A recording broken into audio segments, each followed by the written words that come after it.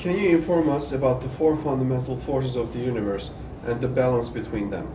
Who possesses the faculty and knowledge that gives rise to these forces?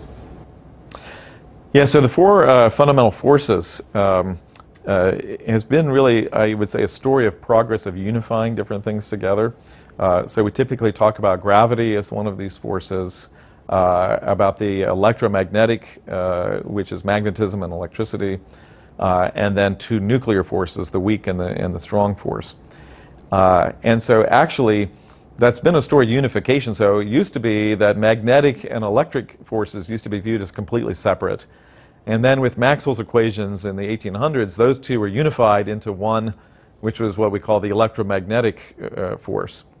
Then later on in the 20th century, the weak nuclear force was unified in with the electromagnetic force.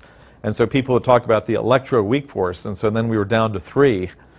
And then now with the standard model, which we talked about before, the strong force and the electromagnetic and the weak forces are now unified.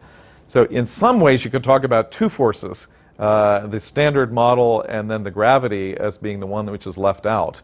And it's not at all clear how to bring gravity into that picture. But one of the things I would say that has bothered people about the standard model is, again, this presence of tuning parameters. Parameters that are not required by the theory, but have to be just right to match what the experiments are. And so this gets back to the aesthetic issues of physics. So initially, if you think about history going way back, we had 5 elements, air, fire, water, and so on. It seemed very simple. Once people started doing chemistry, they found more and more elements. And so, there's gold and lead and so on. And eventually, by the end of the 1800s, we had 100 or more elements. And that just seemed too many for people. Like, why should there be so many elements? And so they started to seek for a way to unify those things.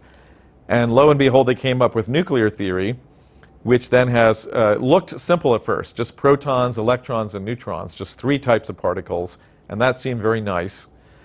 Then they continued to do nuclear physics, and they found, well, actually, now there are hundreds of types of nuclear particles, not just 3, neutrinos, kaons, pions, and so on.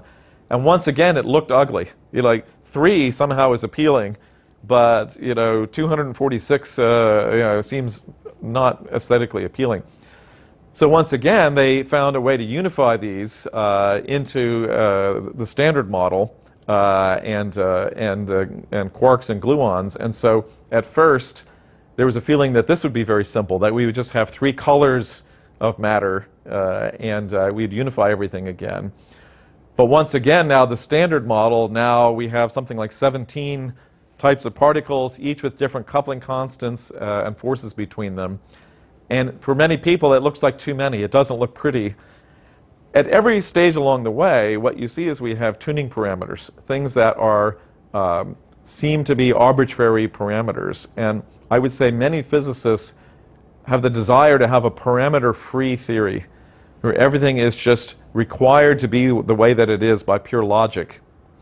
And what we see experimentally is that seems to be not the case, that in fact there are these tuning parameters that are what we could call design parameters. And so in theological terms, you could say what many physicists want to do, and actually Einstein said this explicitly, was he said he would like to prove that God could not have created the universe any other way. What we see actually is that God, as far as we know, could have done things differently, that all of these parameters are free parameters, and they're design choices that were made in making the universe the way that it is.